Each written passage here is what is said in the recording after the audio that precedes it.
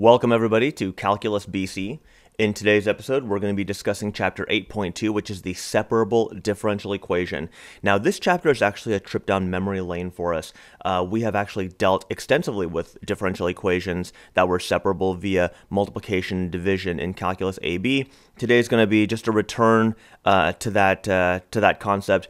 We're going to be separating this differential equation right here and then finding the function that this derivative is supposed to be representative of. And so the way I'm going to separate this this differential equation here is I'm going to separate the terms by multiplying both sides by y squared as well as multiplying the dx over. So I group all of my y pieces together and I got x squared dx here. At this point, once my terms are separated, and again, that's a really important step in the differential equation solving of an AP exam, we integrate both sides, so we end up with y cubed over 3 equaling x cubed over 3 plus c. Now, in case you don't remember, the plus c technically does show up on both sides, right? But we end up having to subtract the c from one side to the next, and ultimately c is just representing some type of constant of some kind. And so that issue ends up resolving itself at the very end. You know, case in point, when I multiply both sides by 3, I'm going to get y cubed equals x cubed plus not 3c, right? Because 3 times c, with 3 being a constant, is really just c. And so with this problem here, once I'm in a good enough position, and when I determine what a good enough position is somewhat arbitrary, I'm going to go ahead and solve for c. In my case, or in the case of this problem, there's no weird absolute value or any kind of square root going on, so I think solving for c is going to be pretty easy. I know that 2 cubed is going to be the result of 0 cubed plus c, which means c is going to be equal to 8. And at this point, what I've got here is I'm going to go back to the safest place that I can, which is going to be right here.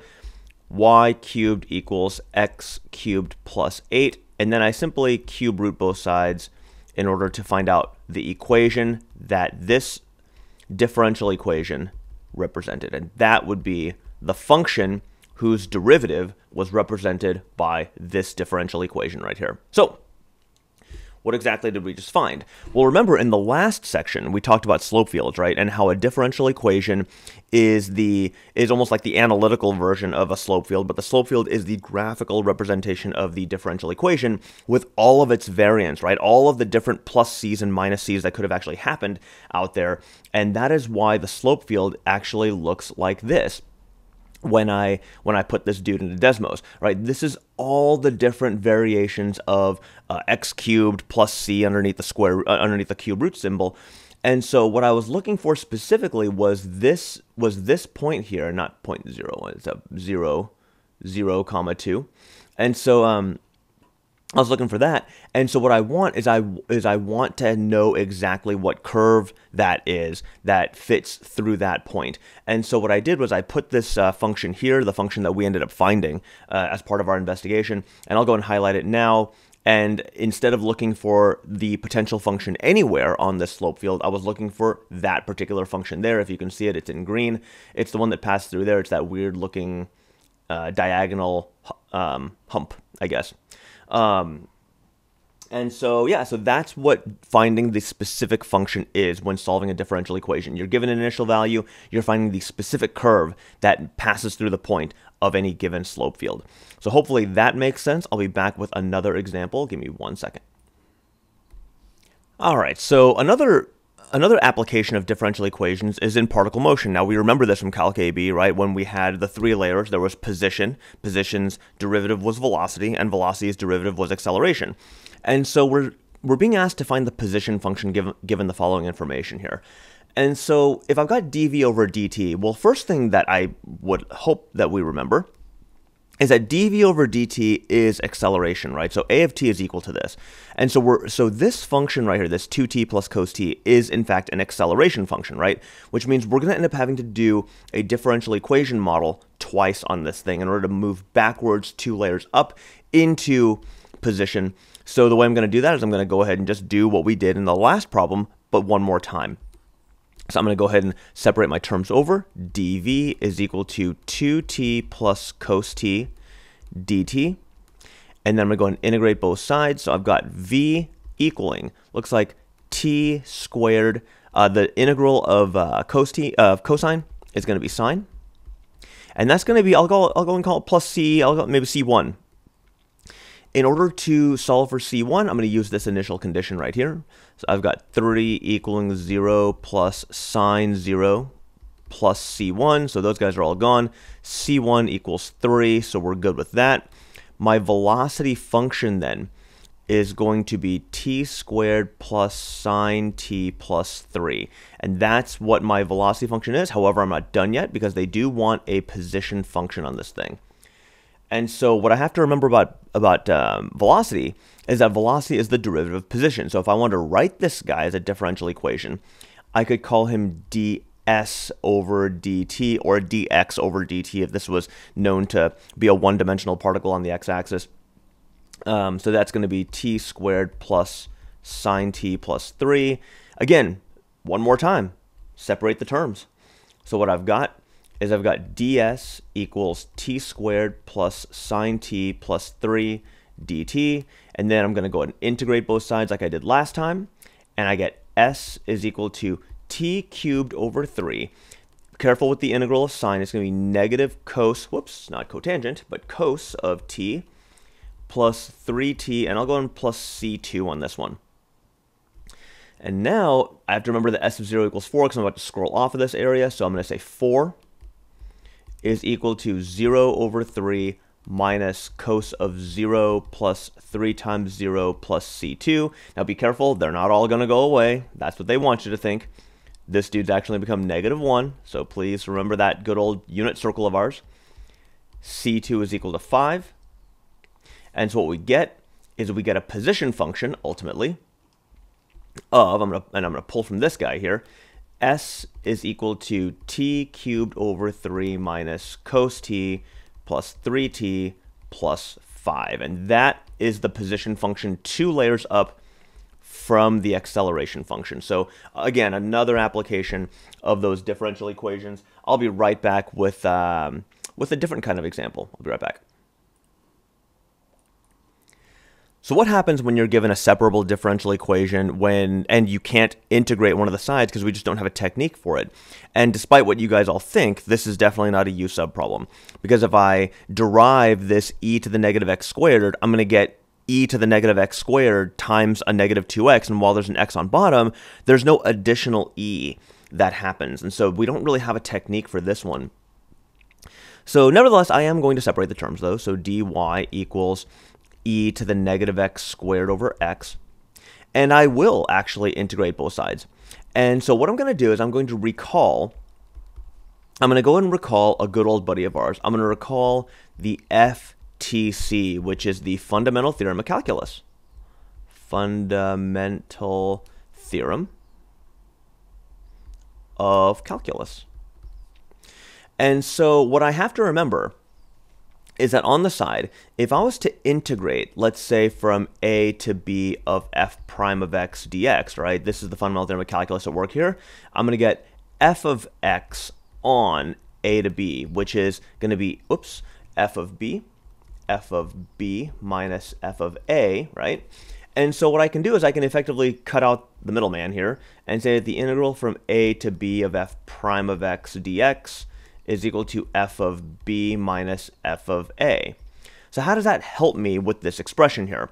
Well, I can then say that the integral from 1 to 3. Now, why did I choose from 1 to 3? Well, because they gave me an initial condition of 1, and they want me to find out 3. So back when I taught Calc AB, this was, I would call this the anchor point. And that's where we anchor our definite integral. And so I'm going to go ahead and say, well, the integral from 1 to 3 of f prime of, let's say f prime of x dx, right, is going to be f of 3 minus f of 1. Right? And so what I'm going to do here is I'm going to apply that idea into this problem here. So I know that y is equal to the integral from 1 to 3 of e to the negative x squared over x dx. Now on the side here, I'm going to go and kick this guy down. So I'm going to go ahead and say the integral from 1 to 3 of e to the negative x squared over x dx. Well, that's going to be f of 3 minus f of 1. Well, what do I know? I feel like I know one of these things already, so I'll go ahead and say that f of 3 minus, well, f of 1 was 7, right? So 7 is right here. So then that's going to be from 1 to 3 e to the negative x squared over x. I'm going to kick the 7 over. So 7 plus the integral from 1 to 3 of e to the negative x squared over x dx. And then that is actually just going to be put into a calculator. So yes, I cheated. I put it into an integral calculator, and I got 7.110 equals f of 3. And that is after we added the 7 to it. So that integral is 0.110. We added the 7. We got f of 3. These types of problems would very likely be calculator or set up but don't solve. If it was set up but don't solve, you would just leave it like that.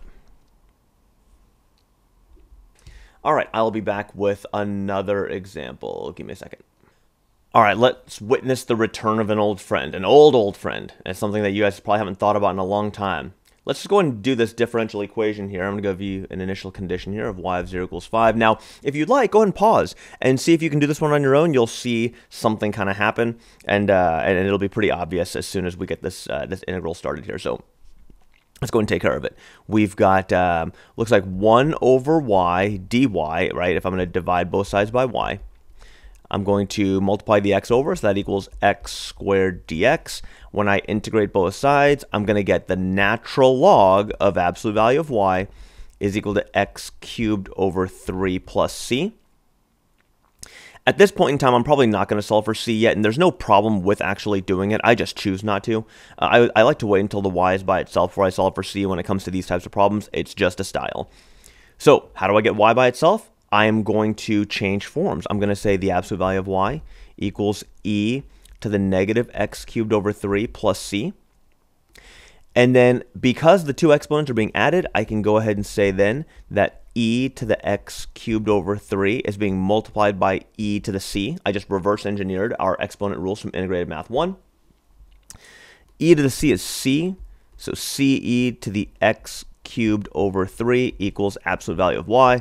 Now, whether c is positive or negative because of the result of the absolute value is of no consequence, right? It's just a constant, so I can actually just bust down and say that y is equal to ce to the x cubed over 3.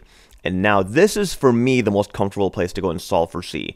It's entirely up to you, but I remember that y of 0 is equal to 5, so I'll go and scroll down here. So 5 is equal to ce to the 0, so c equals 5. This guy can now become y equals 5e to the x cubed over 3. So return of an old friend. This is what gave us our exponential function. And so, yeah, be sure to expect those quite a bit because exponential functions are going to play quite a role in Calculus BC. I'll be back with the next example. In our last example here, we got a problem about a Christmas tree and the rate of its height, the rate of its growth in its height. It says the silvery blue-green coloring of the Colorado blue spruce makes it a perfect Christmas tree for a tree farmer in upstate New York. When a seedling is planted at time equals 0, the height of the tree is 1 foot. So it looks like they're giving us an initial condition here. So h of 0 equals 1. And it says if the height of the tree at time equals t years after it's planted, the rate of growth is proportional to the difference between its maximum height. There's that proportional rate again. We're going to talk about that when we get to exponential growth in the next lesson. So the rate of height is given by this differential equation right here, dh over dt equals this thing. So they ask us a series of questions, and so here we go. It says, is the tree growing faster when it is 2 feet or 4 feet? Explain your reasoning. Okay, well I don't think that's terrible. So dh dt when h equals 2 versus dh over dt when h equals 4. All right, let's find out what that is. 3 over 20 times 10 minus 2 versus 3 over 20 times 10 minus 4. Okay, so 8 and 6. So that's going to be, it looks like these guys, 24 over 20, which reduces because they both divide by 4. So 6 over 5. let's see, 18 over 20, which reduces by, because they both divide by 2, so 9 over 10. Well, clearly this one's larger. So the tree is growing faster when h equals 2. The tree is growing faster when h equals 2 because we can say then that dh over dt at h equals 2 is greater than dh over dt at h equals 4. Pretty simple justification right there, I think. Moving on to B. Let's see here. Find d squared h over dt squared in terms of t. Use this expression to explain why the graph of the solution curve is concave down. Okay, so at any point, if you feel like, after seeing part A, you're like, oh, this seems like a pretty easy type of question, feel free to pause and see if you can finish this on your own and then check your answer with me when you're done. It's not a big deal. It seems kind of threatening at first. There's a lot of reading, but I think once you see the first problem, you're kind of like, okay, I feel like we can probably tackle this. So in this case, to find d squared h over dt squared, dh over dt equals 3 over 20 times 10 minus h. I'm going to go and take the derivative, and then that's going to be d over dt, right?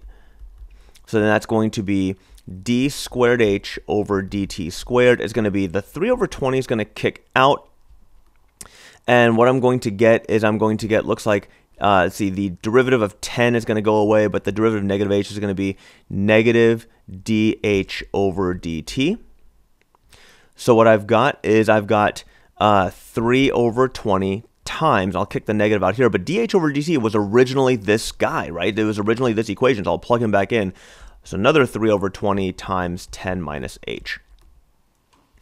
So what I've got is looks like negative 9 over 400 times 10 minus h equals my second derivative here.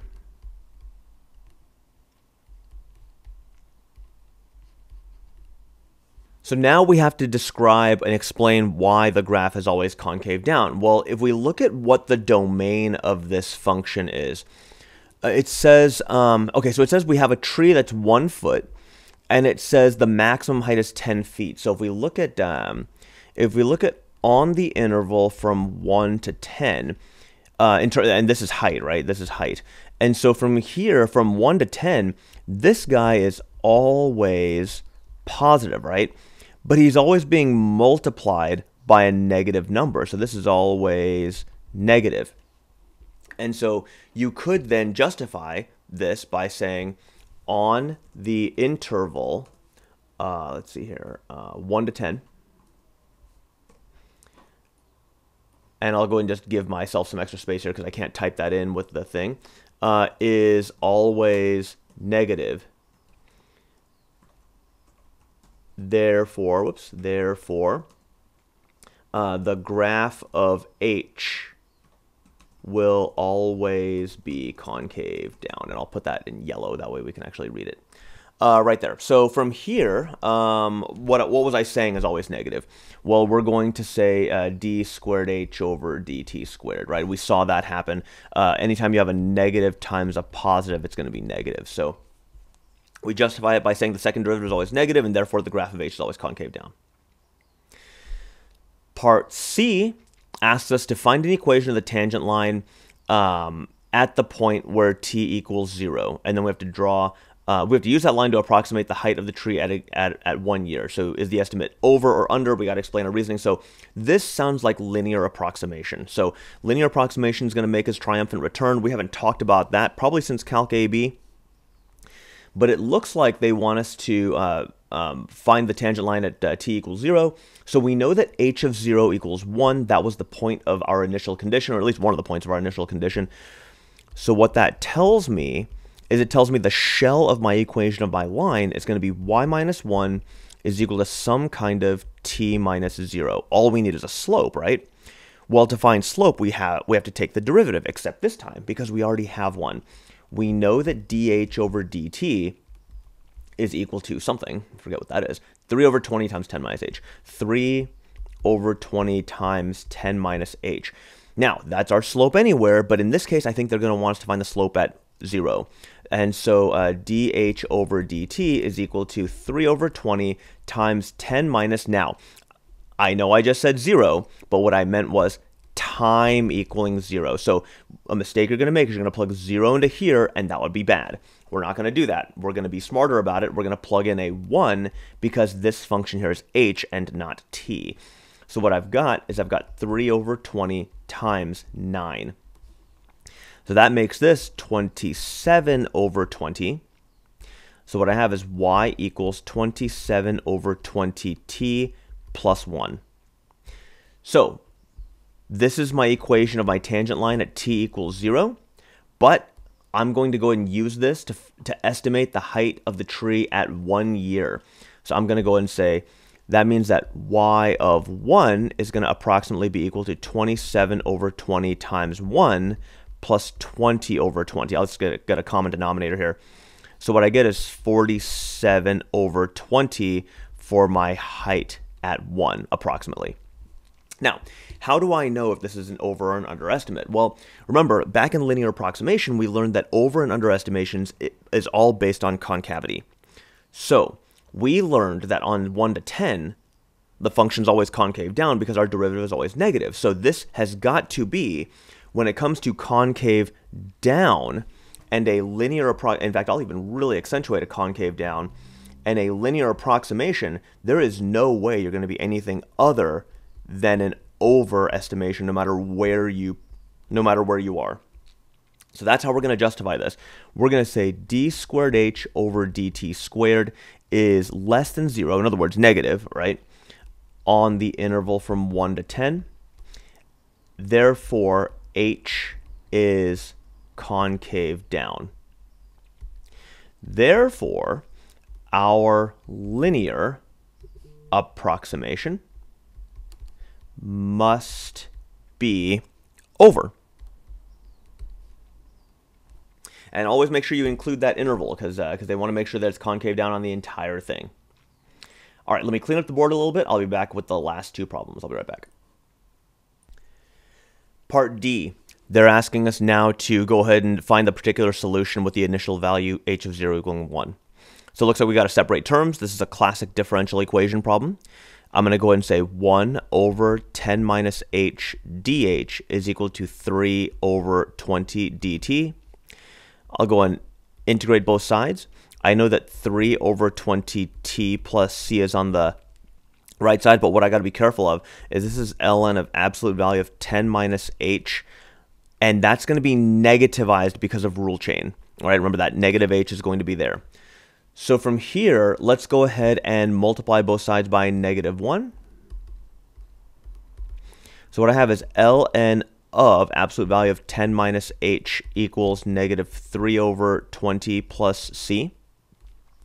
Let's go and exponentiate this thing, change form. So I've got 10 minus h in absolute value is equal to e to the -3 over 20t plus c. I'll go and just kick the c out in front because we've seen that move before. So 10 minus h in absolute value equals ce to the -3 over 20t. And of course, it doesn't matter if it's plus or minus. We're going to get 10 minus h equals ce to the -3 over 20t. At this point, it would be a great time to just go and solve for c. So we know that h of 0 equals 1. So we know that 10 minus 1 is equal to ce to the 0. So I know that c equals 9. And here we go. We're going to go and say 10 minus h equals 9e to the -3 over 20t. And I'll go and just flip-flop these guys, and I got 10 minus 9e to the -3 over 20t equals h. And that is my differential equation. That is the solution to the differential equation right there. That is the function that gives me the height of the tree at any given time. And so in the last problem here, what they're asking us to do is they're saying if a tree is harvested when its height is 8 feet, at what time t will a blue spruce be ready to sell? Well, basically what they're trying to do is they're asking me to find out how long it's going to take for the tree to reach 8 feet, right? And so using the exponential function that we just found in D, or in C, we'll use that in D. So I'm going to say 10 equals negative 9e to the 3 over 20t equals 8 at this point. That's my target height. I don't know why I put an equals to sign right there. Whoops. That should be a minus. Sorry about that. So I'm going to go ahead and, again, flip-flop these guys. And I've got 2 equaling 9e to the 3 over 20t. 2/9 equals e to the 3 over 20t. And again, there's no way, and you probably haven't heard this since integrated 3, but there is no way that 2 over 9 and e are going to ever share the same base. So we have to natural log both sides. So I got the natural log of 2/9 equaling 3 over 20t. I'm going to divide by 3 over 20. And t is going to equal the natural log of 2/9 over 3 over 20. Which if you punch it into a calculator, you will get 10.027 years. So I feel like it's a pretty straightforward differential equation. Yeah, that'll wrap it up for this problem here. And I think it'll wrap it up for this episode. So as always, please leave comments or questions in the comments area. And I will see you all in the next episode.